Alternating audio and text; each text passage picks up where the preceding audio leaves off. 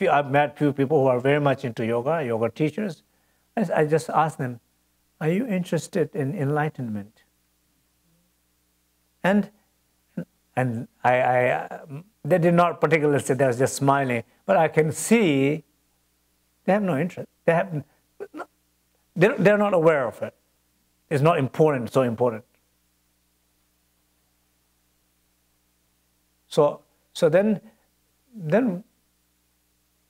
why you're doing yoga that many hours or intense? Well, it's spiritual things to do, and it's good for your body, good for your health. Okay? Good for your body, good for your health. Anything to do. Is that all? And for some people, many people, it is. That is all what it is. And it's fine. Of course it's fine. It's better to do yoga than, smoking, but that's not enough. So they are not conscious. They are not taught.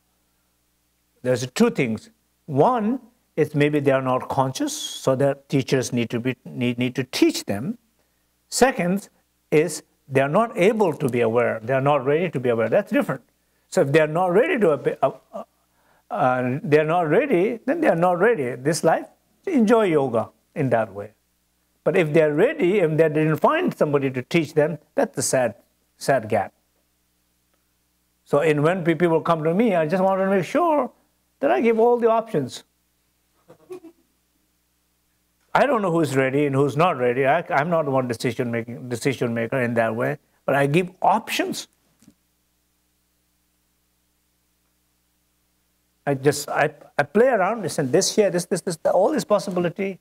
Find your way, and be happy with that.